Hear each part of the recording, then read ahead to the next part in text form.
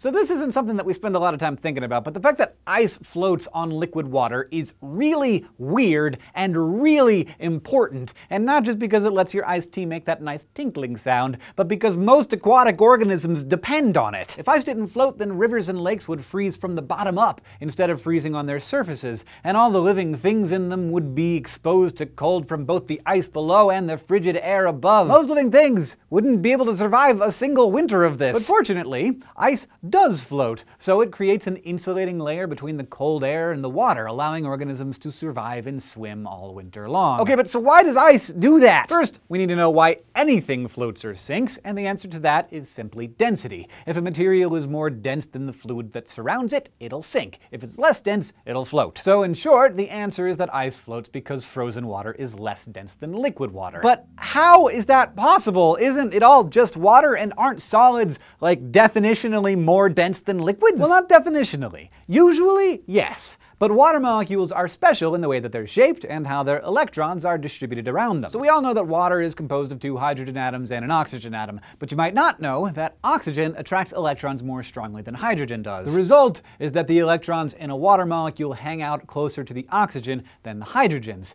and this gives the O side of the molecule a slightly negative charge, while the H2 side has a slightly positive charge. This makes water a polar molecule, and a lot of water's coolest and most useful properties come from this polarity. So when water is in its liquid phase, its molecules, like in all liquids, are randomly organized. But as the water cools, the molecules get closer together, and at a certain point, starting around 4 degrees Celsius, they get close enough together that the positive and negative areas of those molecules start attracting each other, and they snap into a rigid structure. And because water molecules are bent at an angle, when they line up like this, the structure they form leaves little holes between them, which makes the structure less dense. Those tiny holes are the entire reason that solid water floats on top of its liquid form. So remember that next time you skate on a frozen pond or enjoy a nice icy bevy. Thanks for asking, and thanks especially to our Subbable subscribers who keep these answers coming. If you'd like some neat swag like a SciShow chocolate bar or an autographed DVD collection, go to Subbable.com and learn more. If you have a quick question you'd like us to answer, let us know on Facebook and Twitter or in the comments below.